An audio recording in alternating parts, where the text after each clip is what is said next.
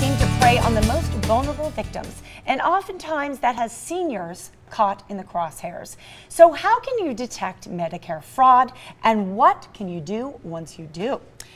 Here from the Nevada Senior Medicare Patrol is Lori Powers. Hi, Lori. Good morning. Good morning. This is a thing. Yes. This is really a thing, this patrol, and I'm so glad that there's something like this out there. What exactly do you do? Absolutely. Well, Senior Medicare Patrol, we're mostly an education group.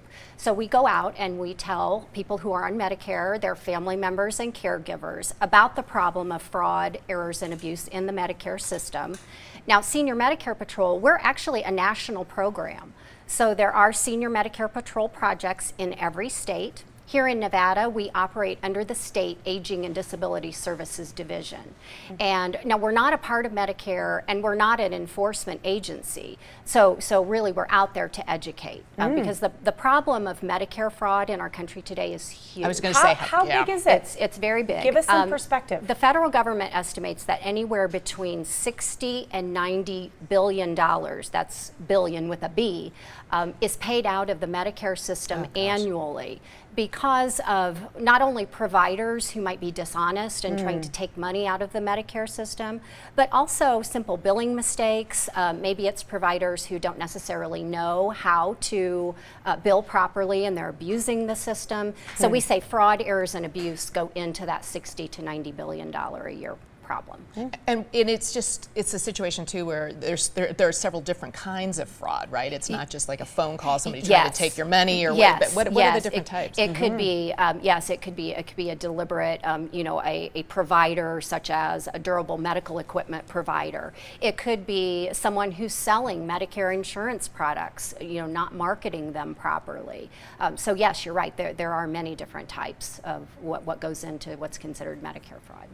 I feel like you're such a great resource right now to tap into, and let's just let folks know out there in terms of fraud, what are some of the big frauds to be alert for? Yeah, well, as I said, anytime you're getting a service from a medical provider, well, first of all, I'm going to back up a second. We want people to actually prevent the problem from happening up front. So protect that information up front, because people may or may not know that a person's social security number is actually on their Medicare card. Their Medicare number contains their social security number.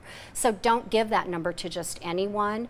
Do only give it to a trusted provider when you're going to the doctor, and in fact we recommend that people not even carry their Medicare card with them, to keep it at home in a safe place, but do take it if you're going for appointments or something, right. But they should be looking at their Medicare statements. So people on Medicare, and even with your own private insurance company, you get a statement from your insurance provider telling you what they're paying on your behalf, and you should look at those statements and look for items for being billed for items for something that you didn't receive, or for double billings, that sort of thing. Anything that doesn't look right. And finally, people on Medicare can report those problems to us at Senior Medicare Patrol at 702-486-3403, and they can give us a call, and we will help advocate for them to resolve the issue. And then we can also report it to the proper agency. And in addition to those things you were just mentioning, what else can we do? Is it just something where you just don't trust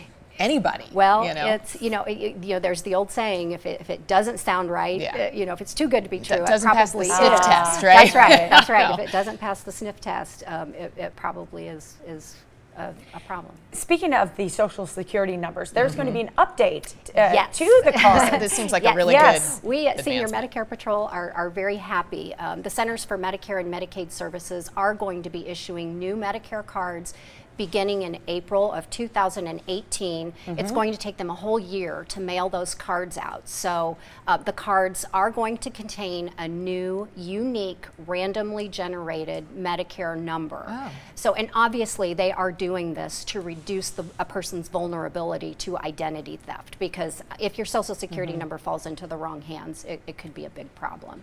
Exactly, and like you mentioned, you don't need to call to receive the card. The card will be sent to you. Right, exactly. In addition to just coming on the Morning Blend, what are some other ways to get this awareness out about this patrol? Yes, I know you don't have a badge, but you right, are. Exactly. we are out there. We will always go out and speak to groups, so anyone can call our office, and we will always go out and speak.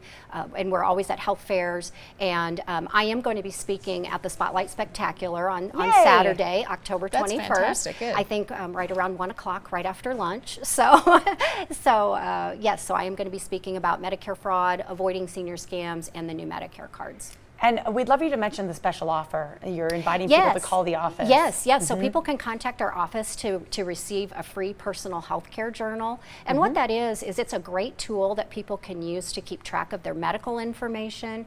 And they can log when they've been to the doctor and what date, so that they can compare it with their Medicare statements. Lori, thank you so much for being here. Okay, and thank you for defending seniors. Thank you. No, yes, it's great work you do. Don't let yourself become a victim of Medicare fraud, folks. To learn more about the Nevada Senior Medicare Patrol, visit their website or call the number right there on your screen. They are proud sponsors of the Morning Blend.